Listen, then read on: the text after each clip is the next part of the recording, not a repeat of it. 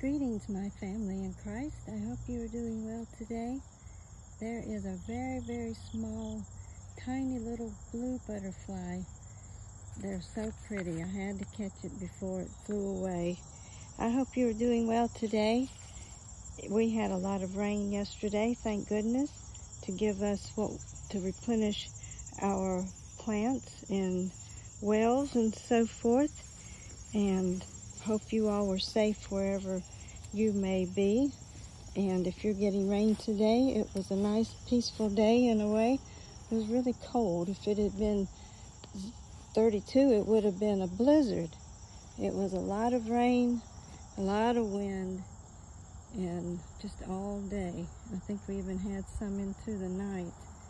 So the garden is wrapping up.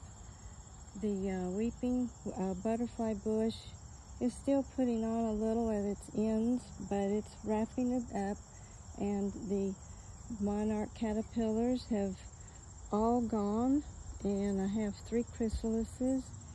This is what's left. They ate pretty good. I learned a few lessons this year. Number 1 is do not let the stinkweed grow, which attracts all the bad bugs that the caterpillars don't stand a chance against. And once I took those out of here, things improved greatly with just the way it was. Too many predators, evil things. So there may be another monarch to come through and maybe lay some eggs, and we might have another batch, but it will be late, and we will worry about them getting on their way before the cold weather. We've had some to catch out of their chrysalises as late as early November, I believe, and I just could only hope that it made it to where it was going to go. So there are a few bees out today.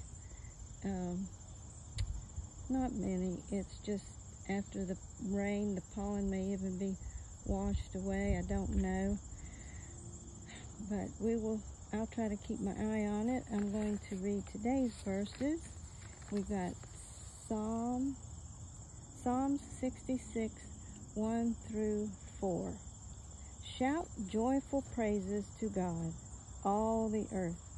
Sing about the glory of his name. Tell the world how glorious he is. Say to God, how awesome are your deeds. Your enemies cringe before your mighty power. Everything on earth will worship you. They will sing your praises, shouting your name in glorious songs.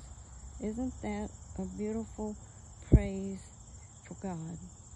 Just write that down and repeat it every morning.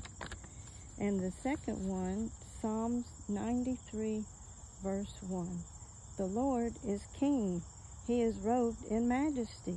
Indeed, the Lord is robed in majesty and armed with strength.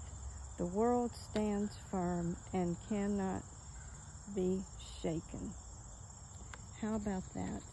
And that reminds me of the verse in Revelation that's my favorite.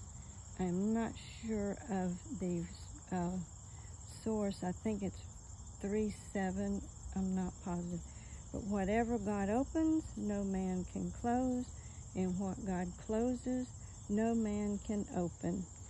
And that, if you've got that power behind you, we can do all things as long as it's in God's name and to his glory, not ours, and that we seek to do his will in all things, and we listen for his voice and put on his armor, and the path will be cleared, and we will be rewarded in heaven, because God is making that place for us right now.